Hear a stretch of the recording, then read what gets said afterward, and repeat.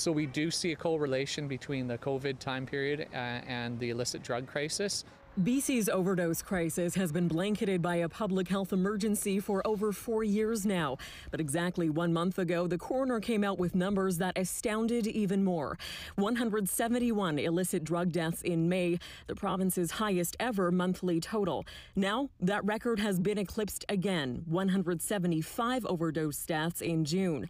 The toxicology reports also shed light on a disturbing pattern coinciding with the pandemic, an increase in the number of cases with extreme fentanyl concentrations for April, May, and June. What that leads us to believe is that obviously with a more toxic drug supply, people are, even if they have a higher resistance, it's creating challenges for people using drugs and obviously more lethal consequences. It highlights a tale of 2 public health emergencies. 176 people died of COVID-19 in the first 6 months of this year combined, and the same number of people died of a drug overdose in June alone.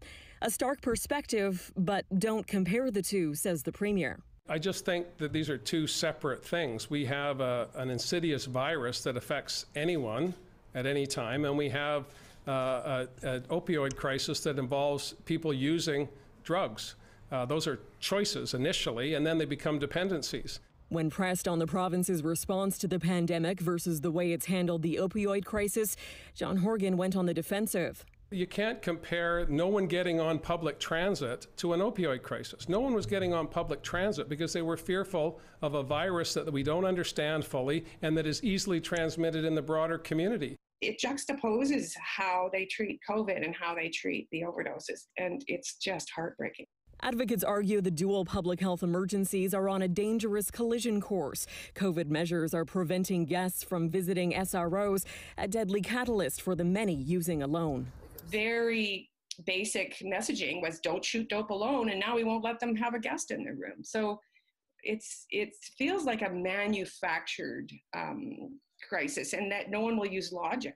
Pandemic or not, the province continues to push for a safer drug supply. And John Horgan recently became the first premier to call for the decriminalization of hard drugs, a call that's ultimately left to Ottawa to answer. Tanya Fletcher, CBC News, Vancouver.